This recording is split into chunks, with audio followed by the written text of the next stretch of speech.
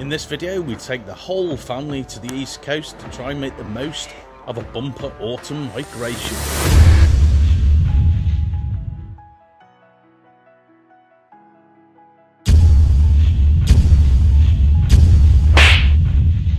Hi, okay, so I'm a little bit mental.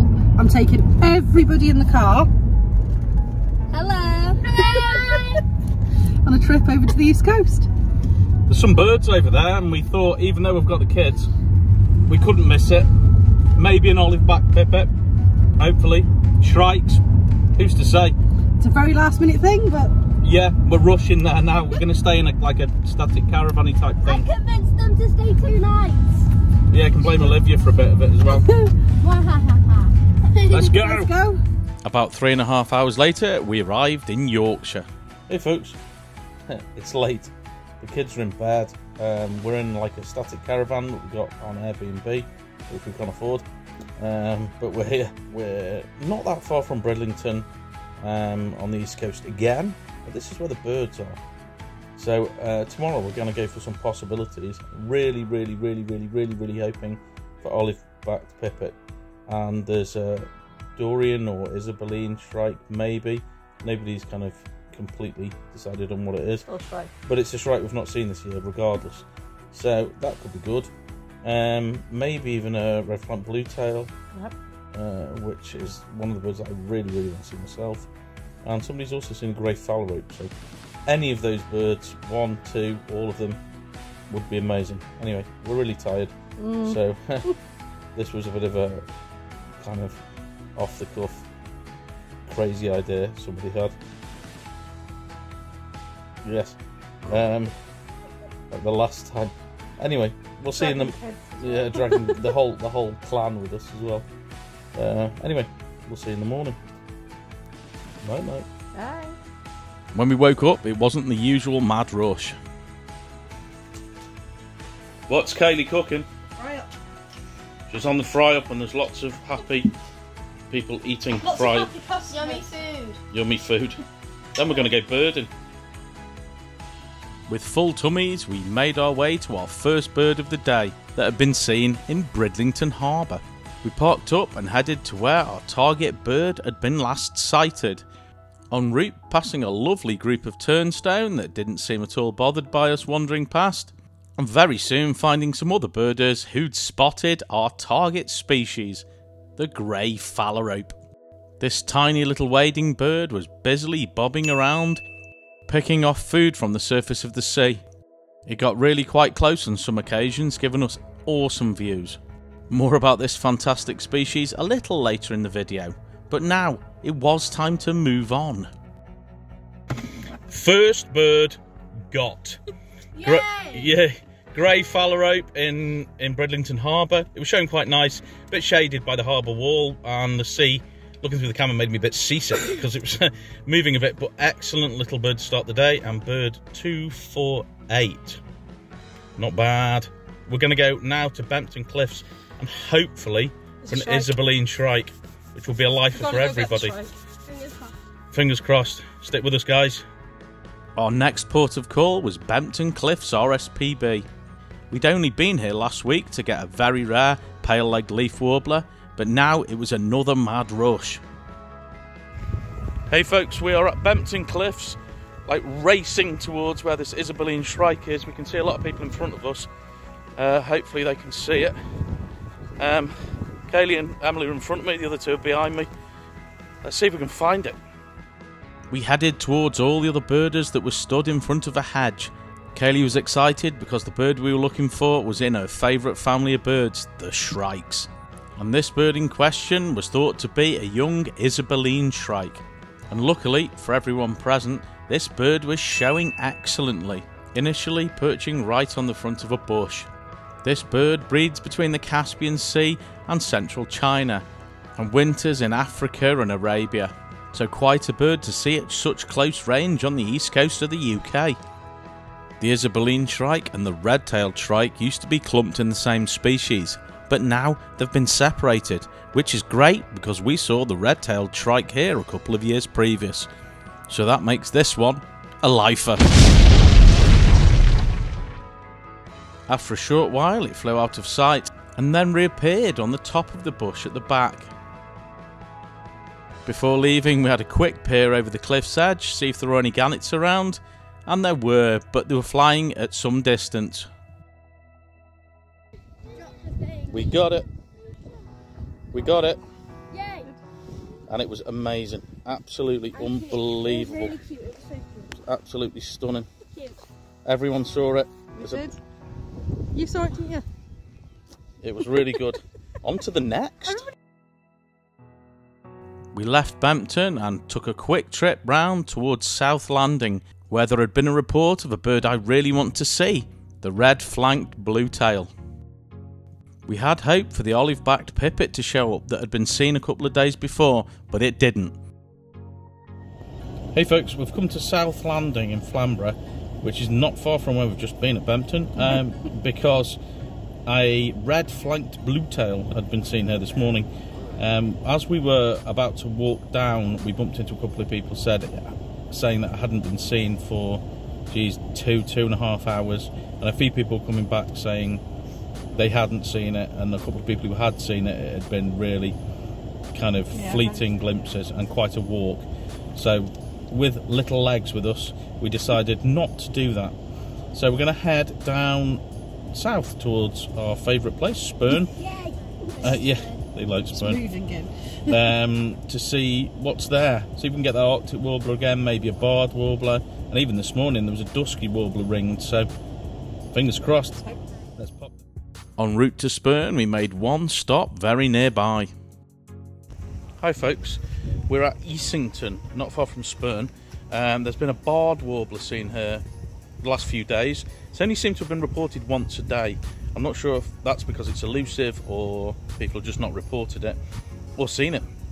Who's to say? Anyway, this would hopefully, if we can find it, be our 250th bird. So as soon as the girls have had their lunch, they're eating in the car at the moment, they're going to join me and we'll see if we can find this little warbler.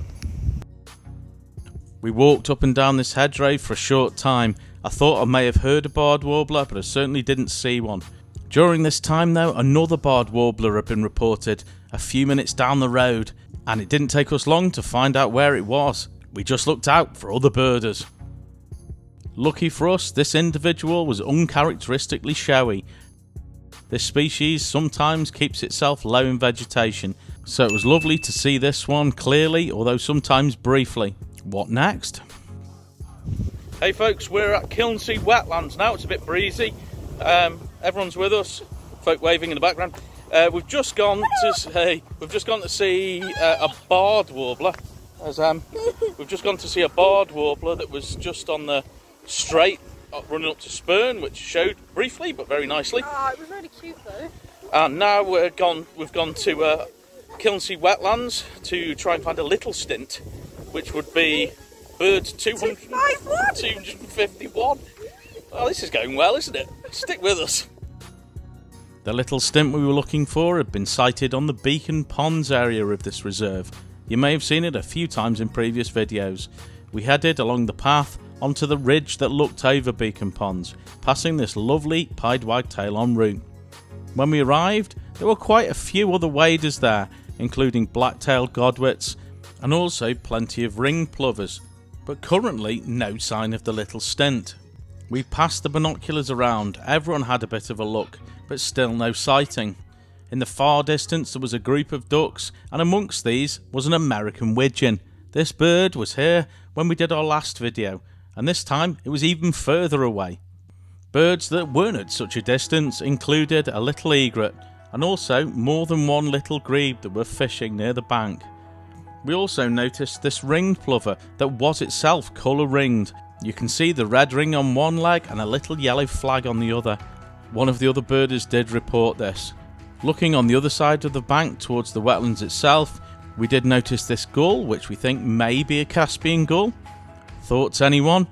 And also this silhouetted duck that's feeding is a garganny. This species isn't particularly common, so it's really nice to see it. Unfortunately though, the little stint didn't show, so we didn't get our 251st bird. Before we left for the evening, I did want to go and have one more look at that nearby barred warbler. This species breed in Central and Eastern Europe and generally winter in Eastern Africa, but often do show up in small numbers during migration, this being the second one of this species we've seen. Hey folks, so unfortunately no little stint. We went to have a look up near Beacon Ponds and unfortunately it was no longer there, or even on the wetland part. We did see a garganny and also there was an American widgeon there, but it was at pretty serious distance. So we spent a long time there, mostly because we were chatting to some of our subscribers who were really nice to meet. We're going to head back now and have dinner and resume and do a little bit more in the morning. We've not had a bad day though, because we've picked up 3 birds today, haven't we? And we managed to hit our 250. 251, aren't we? No, the little stint would have been 251. Yeah. So we did hit 250, and that was a barred warbler. Need one more. Do you want one more? No. We'll try and get one more tomorrow for you. Stick with us. I'll see you tomorrow. After this really good day, we had a meal and settled for the night. We woke up to a reasonably overcast morning, and as nothing new had been sighted nearby, we loaded everything into the car and headed back to Bridlington Harbour. I thought it would be nice to try and get another sighting of the lovely grey phalarope we'd seen the previous day, but this time when we got to the harbour it was really windy and quite choppy in the harbour. But apparently this didn't bother our phalarope. Another bird had pointed out that it was right in the harbour mouth, and when we found it, it was getting bounced around by the waves and blown around by the wind. You can see in this video how small it is compared to the black-headed gull. After getting some footage, I headed back around the harbour wall before finding the phalarope had moved right in front of me. I was looking right down on top of it. This species is an Arctic breeder and is only usually seen in the UK during migration. And although we call it the grey phalarope, in America they call it the red phalarope due to its bright breeding plumage. Our next stop was South Landing. We're at South Landing! Very windy! Whilst we were at Bridlington Harbour, we bumped into some of our subscribers, which not only were lovely to speak to, they also gave us a heads up on where we may find a little stint. And as we failed to find the one at Kilnsea Wetlands the previous evening, we were eager to try our luck. When we got to the shore, there were a few birds present, the obvious ones being groups of gulls and a few oyster catchers, of which there were plenty, some feeding, preening, and some having a bath like this one. We did spot a curlew wandering down the beach, and this fantastic bar-tailed godwit that seems to have caught itself what appears to be a lugworm. We had been told that the little stint was hanging around with some dunlin, which we couldn't find. There didn't appear to be any small waders. We watched the RNLI do their training before standing for a moment to watch this lovely rock pipit feeding on the cliff face, but unfortunately still no little stint. And as we only had about an hour or so left before we had to head back home, we headed back up the steep hill and then towards Flamborough Head. Although nothing had been reported here today, often rarities do show up here, so it was worth a try. By now the wind had really picked up, which made birding a little bit more difficult. Hey folks, it's very windy. We're at Flamborough Lighthouse now. Yesterday there was a marsh warbler here, but nothing has been reported here this morning. But we've come as a last ditch attempt before we've got to go home. Stick with us, let's see what we do find. We did see small flocks of linnet, and as we walked up round the path and then down to the cliff's edge, we did spot this kestrel, which was really impressively keeping very still despite the high winds, occasionally dropping down, presumably to try and catch some prey. Looking over the cliff's edge, there were groups of seal, some lazing round on the rocks and some in the water having a bit of a play in the swell. As the wind picked up even more, the kestrel seemed to be having more of a hard time, as I had a really hard time trying to get any still footage of it. By now it was nearly time to go home, so we walked round the path back towards the lighthouse, en route seeing this lovely family of stone chat. There appeared to be about 4 of them present. They were flitting around in the low vegetation, occasionally coming to land on the grass path to pick up food.